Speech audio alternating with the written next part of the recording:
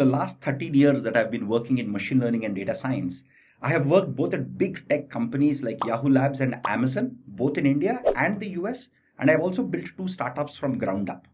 So I've interviewed hundreds of people, both working professional with tens of years of experience, as well as fresh graduate students from some of the world's top universities, the top 5 universities in the US and the top 5 universities in India. So I've seen the whole cycle a few times.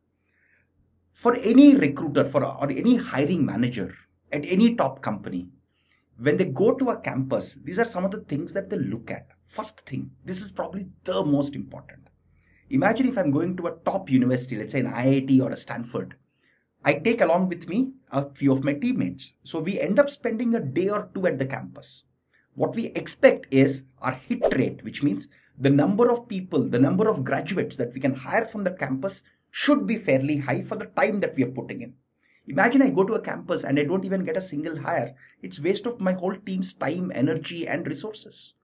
On the other hand, if I go to a campus and imagine I have 5 positions in my team, and if I can hire 5 good machine learning people or 5 good software engineers, I will come back to you again.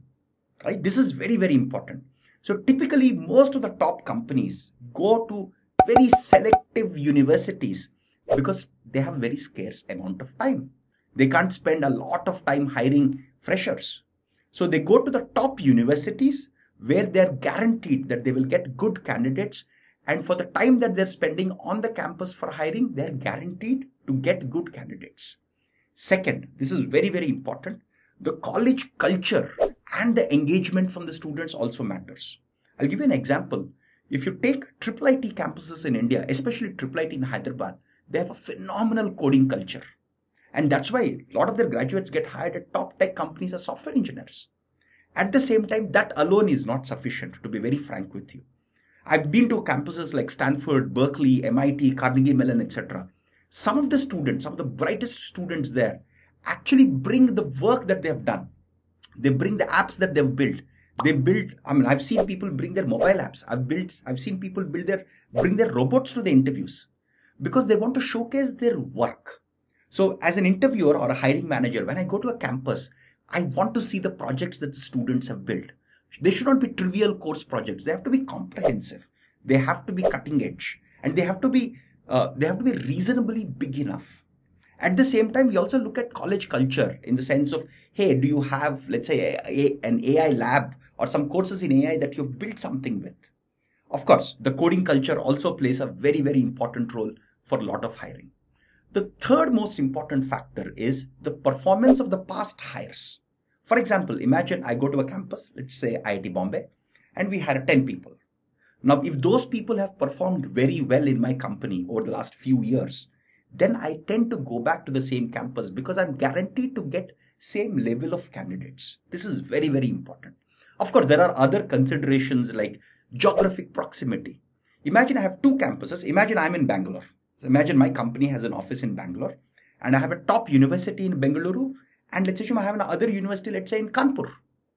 Of course, I can always travel to Kanpur and get some good candidates, but I tend to prefer people who are closer because they can even come for internships while staying in their hostel campus. It becomes much more easy for me to interact with the university or interact with the college if they're in the geographic proximity. Even though both these universities, one in Bengaluru, one in Kanpur, may be equally good. Right? Of course, if the university in Kanpur is better, obviously it has a better chance. But everything else being equal, geography does play an important role. That's why you see a lot of tech companies in Silicon Valley hiring from Stanford and Berkeley because they're right next door. Now, let's look at Scalar School of Technology from an employer's lens. Imagine I'm a hiring manager and I want to hire a team of scientists or engineers. Now, Scalar School of Technology is very, very selective. We select about 1% of people who apply, and we select holistically. We look for people who have good aptitude. We look for people who are good at math, who can learn things, and who have the right attitude. So it's not just attitude, it's aptitude plus attitude that we take care of.